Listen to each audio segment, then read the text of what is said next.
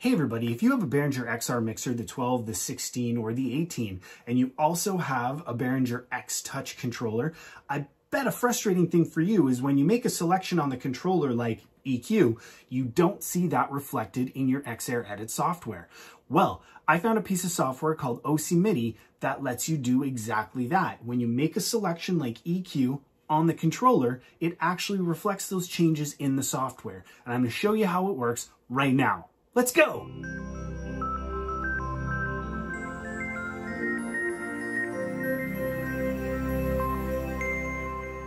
Okay, you can see I've got my X Touch controller here. There's my X Air Edit software. My mixer's over there, but you don't need to see that right now. What you need to see is how this control is working and how we're getting synchronization. So, you know, we've got fader control. We always had that. But what's great is things like channel select. Now when you select something, you actually see it reflected on screen. Same if we jump through the controls with our side selection here, or we can jump to other channels and then, you know, our selection will jump over there.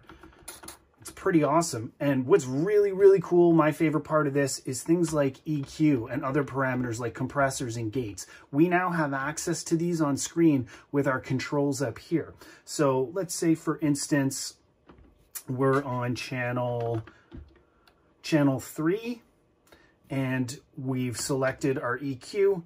Now, when we change parameters, we're actually seeing those changes in real time on our screen, something we didn't have before. This is amazing if you are somebody who really needs visual feedback to know you're in the right place, making the right changes. You know, things like EQ, you should always use your ears, but if you're making a lot of changes in a short amount of time, say you're rushing through a sound check, it's good to know that you're in the right place, doing the right thing. Sometimes it's not always clear from the feedback on the console that you're in the right place. This is just another way to know that you're in the right place, doing the right thing. Amazing feedback that we didn't have before. So what we're going to do now is have a quick look at the software and talk about what's actually going on. Okay, first things first, let's look at the actual website. So this is the OSiMidi Stage website, and I will link that in the description for you, of course. This shows you all the OSs you can actually use it on. You know, you got Windows, Mac, Ubuntu, and you can use it on Raspberry Pi, which is amazing. Let's have a look at the pricing really quickly. One license is €49, and that is perpetual. It is not a subscription model. The only thing you need to be aware of is after a year, you can't get new updates unless you sign up for their license renewal, which is another €24. I have to assume that extends it 1 full year. Yep, 1 year of additional upgrades from the time of renewal. That's another €24. Not crazy considering the price of software these days. Okay, so this is where you get it, and what we're going to look at now is the software itself. So let me bring this up on screen. Here we go. So I'm already connected. You can, I'm going to stop it right now actually. You can search for your connected mixer and controller, which works unless you've got a connection error. The thing you need to be aware of is when you download the file and install it, this X Touch configuration is not going to be here. You can either try to build your own, going into the configuration editor and doing a new configuration, naming it whatever you want, setting your stuff appropriately, and then going into your edit mode. I'm not going to get into that today. What we are going to look at is the available configuration that you can actually download right from the OSiMidi website. I've already downloaded it. I am going to link it on my site as well, so it's easy to find. But let's just have a look at this. Let's exit that. So we're back here. Now, what you need to do once you've downloaded it is go to File, go to Configuration Editor, and you are going to want to import configuration. Find where you pulled that from your zip file, and you're going to load this export file. I don't need to do that. I've already done it, and it'll give me an error saying it's already loaded. So let's skip that. When you've loaded your X Touch config, it will show up in this drop down, and that's what you're going to select. Now, I have this connected to my mixer with actual MIDI cables. You can't see it back here, but that's how it's connected. I also have a USB connected to my PC, and that's how I'm pulling in the device under MIDI controllers. So X touch for the in and X touch for the out. And then when you have that configured and it's searched and it's found your mixer, what you can do is then start the software. And as soon as you start the software, it's going to pull the window forward, your X Air Edit software, and it's going to put it in what's called in focus. Now, there's a lot in the manual and in the instructions for this OSiMidi saying that you can't change window size and this has to be in the foreground. No other software windows can be in the foreground or else it won't work. Now, I haven't found that to be true.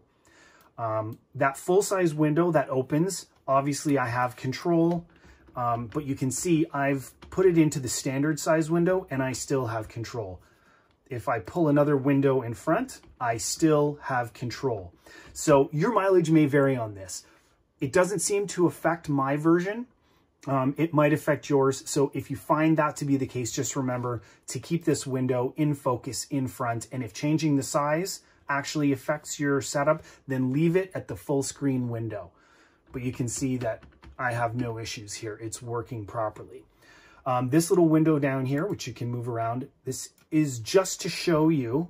You can close this window if you want in the options. You don't have to have it open, but it's just a feedback telling you what layer and controls you're actually in at any given time. I'm going to open the main window again and I'm going to stop this. Okay, so the mode that I am using on the X Touch to actually connect is the Mackie control mode. And I'm going to show you how to do that right now.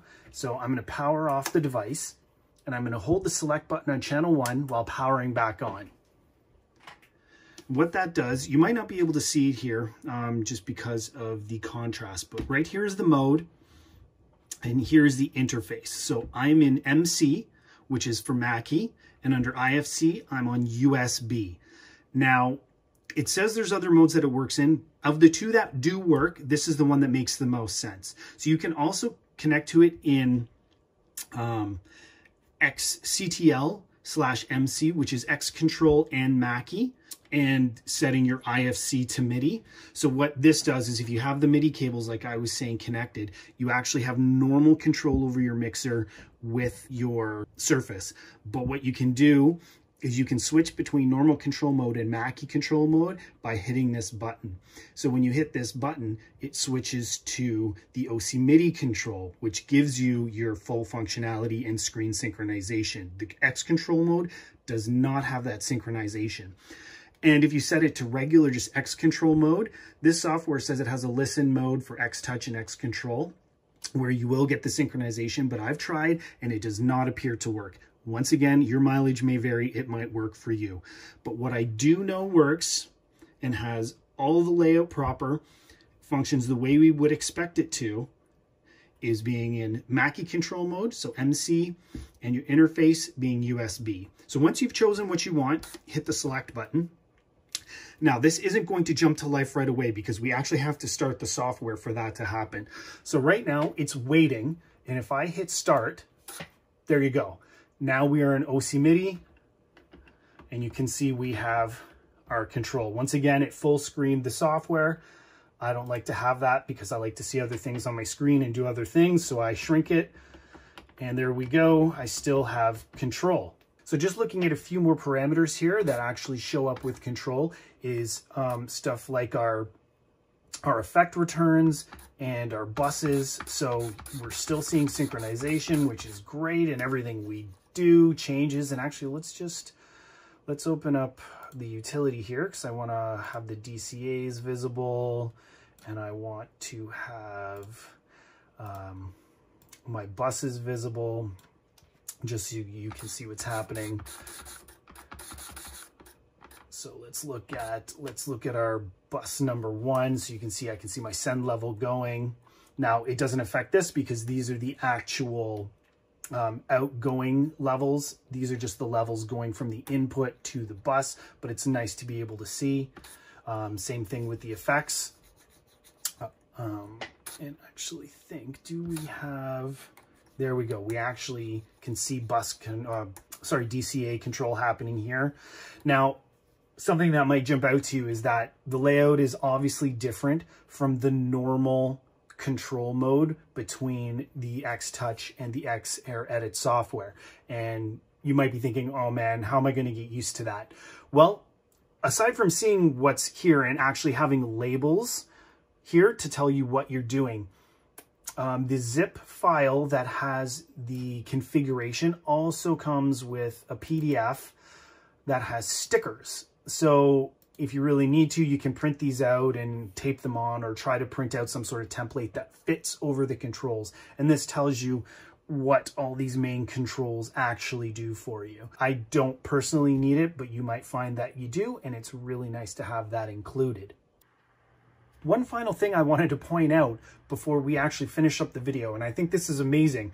Normally, you do not have a mute button for your master fader when you have your X Touch connected to your X Air mixer. I think that's a glaring oversight by Behringer, but hey, whatever, it is what it is. But when you're using OSiMidi, you actually have a mute button. They've turned this global view button into a mute for your mains, which is amazing. And this flip button actually becomes a selection for your mains. Again, something else we didn't have. Crazy town. Anyway, I just wanted you to be aware of that because it is a pretty good feature, especially when you're starting up your software. If you've got it set to mute when you start it up, now you have a way without having the software open to actually get your mains muted or unmuted, whatever the case may be. If you do want to attempt to set up your own configuration, I'll just show you quickly what you need to do. So I'm going to stop this so we disconnect. I'm going to open the configuration editor, and I'm going to choose new configuration. Let's call it test. You need to choose your model. So I've got the X Touch under Mackie Control. My input device is X Touch. My output device is X Touch. And really that, oops, put a name up here, my bad. Let's call this test session again, just so it's a little bit different from the name of the controller. And then we choose our mixer, which is going to be X Air. Now, once you've set that up, you click OK. There's faders and or knobs without mapping. Do you want to map them automatically? This is recommended, and you might as well start there. So you choose yes.